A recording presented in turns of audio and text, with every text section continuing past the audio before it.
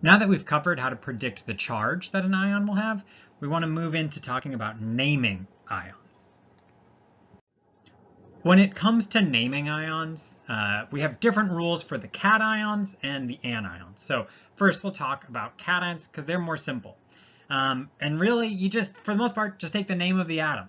So K+, that would be potassium with a +1 charge. We just call it potassium ion.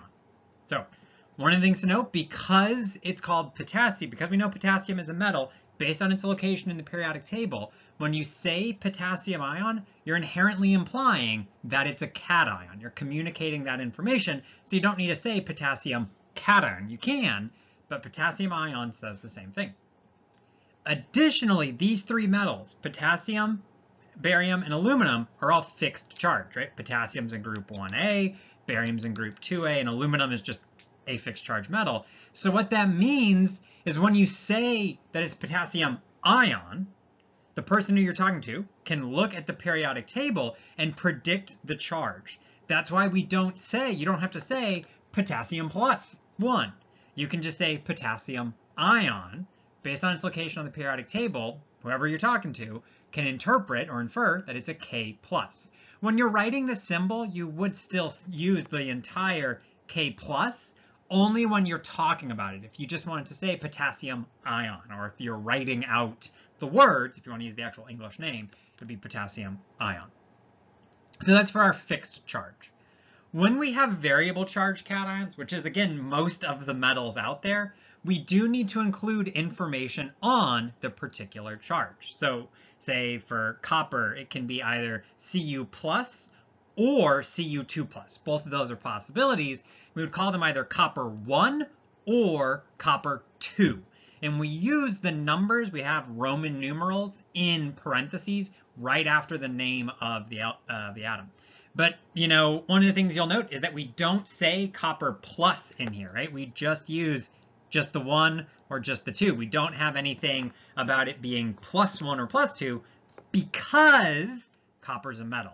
So because copper is a metal, we can infer that that has to be a cation. So it has to be a cation. So we know if you just say 1, it has to be +1. If you say 2, it has to be +2. Same thing with iron. You can call it 2 or 3. We know what that is.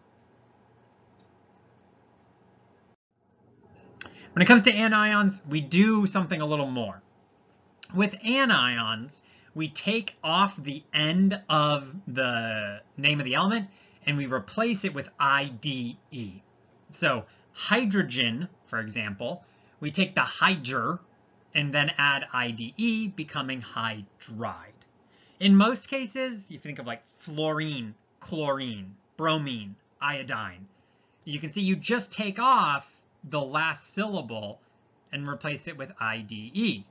Now, when it comes to oxygen and hydrogen, you take off the last 2.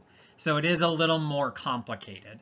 It's usually going to be the last 1 or last 2 what there are. Now, there just aren't a lot of anions because it's only the nonmetals.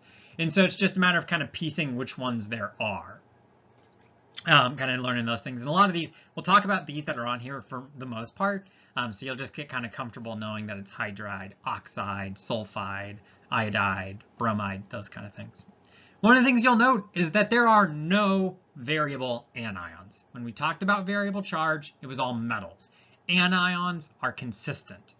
And so you don't ever need Roman numerals with anions. When you see IDE, right away you know that that's going to be an anion, and there should never be Roman numerals on an anion name because they are always fixed charge. They are never variable.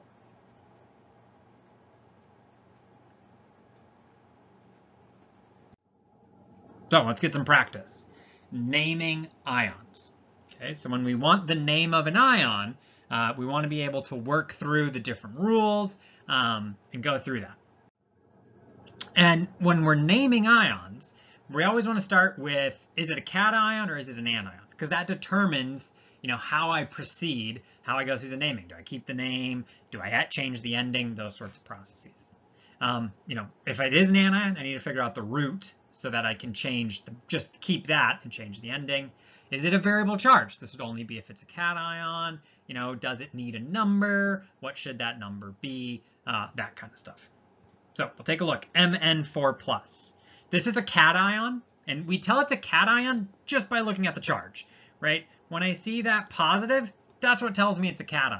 I don't need to look at the periodic table or anything like that because I have the element symbol. And when I see a positive charge, that's a cation. If I want to figure out the name of this element, I do need to look to the periodic table. Mn is manganese. Thankfully, it's a cation, so I don't need to figure out what the root of this word is. I can just keep the name manganese. Okay? So now the question becomes, is this thing variable charge? For metals, which is the only place we see variable charges, when we're trying to figure out is it variable charge, generally what we look to is it a transition metal? Is it in that middle part of the periodic table? In this case, yes. I encourage you to look at a periodic table, find Mn on that periodic table. It is indeed a transition metal, which means you're going to need a number. And it's not just any number, that's where you use the 4, right? We use the 4. This is manganese 4 ion.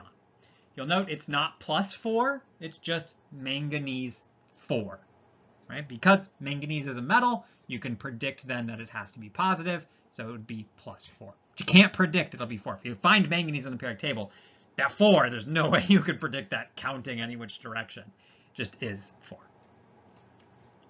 All right, let's go on to F-. So we see the minus sign right there. That tells us it's an anion. Okay, so that means we don't take the name of the element. We need to figure out what the root of the element is. So the name is fluorine. The root is fluor. Okay, and then we just add IDE to the end of the name here, fluoride. So the fluoride ion is right here, F-. Fluoride, that IDE tells you it's an anion. Fluor tells you it's based off fluorine. Because fluorine is in the halogens, it's right next to the noble gases, but not quite there. We know that it's always going to be -1. It's only one column away. So when you say fluoride ion, you know that has to be -1. There's enough information conveyed there that the reader could figure out that it has to be -1.